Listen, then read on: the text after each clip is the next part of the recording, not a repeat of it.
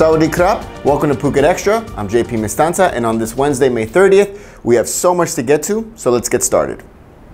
A 14-year-old Phuket student is being treated for what's being described as non-life-threatening injuries after a crash with a tour bus on a small street in Chalong yesterday morning.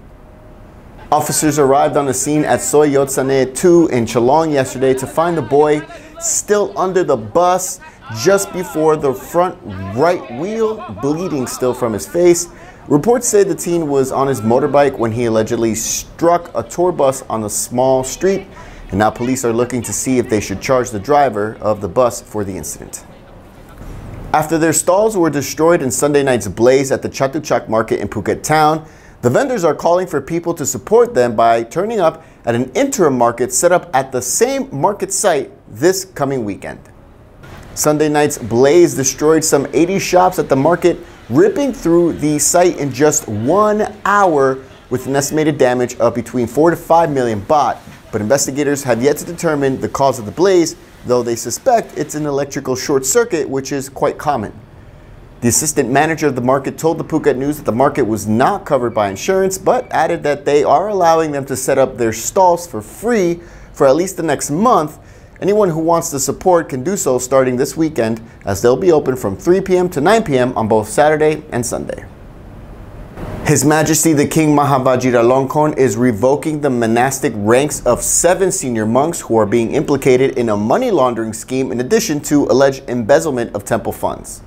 The news comes just under a week after authorities raided several temples nationwide, including 3 popular temples in Bangkok, and 5 out of the 7 wanted monks were arrested last Thursday on arrest warrants, all of whom had the high-ranking titles of Prom, but that's now been revoked.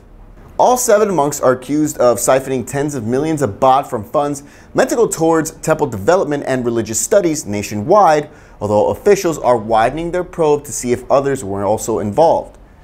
In addition, police are looking for 3 women, 2 Thais and 1 Lao national accused of helping 2 out of the 7 suspected monks to flee during the raids last week. For more on this entire story, visit thephuketnews.com. Phuket XTRA will be right back, so don't go anywhere. The Phuket Hospitality Challenge is back. Register with Laguna Golf Phuket or visit ASEAN-events.com.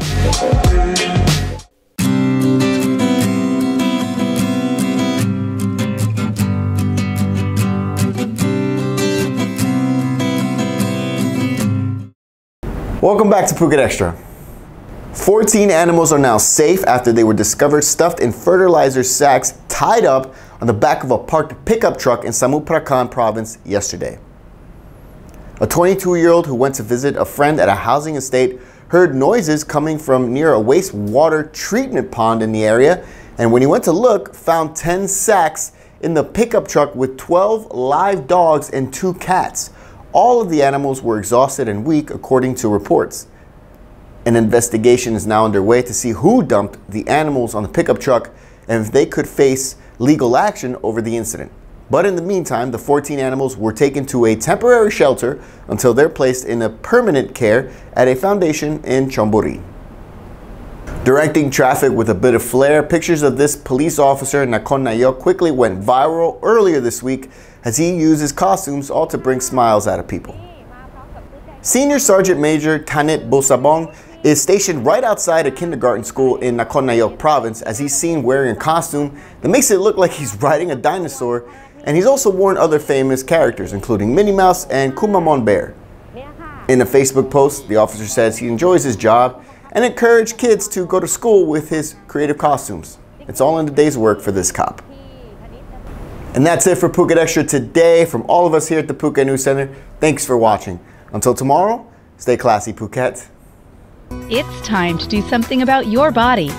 Get on track by learning your hidden numbers with Fit3D Thailand, the most advanced body composition and posture analysis based on your own 3D avatar. It takes only 40 seconds, and within minutes, you'll have a detailed report that includes everything from your fat mass, lean mass, body measurements, posture analysis, balance, and much more. Track your progress with the most accurate Pro Scanner available. Visit or contact us today.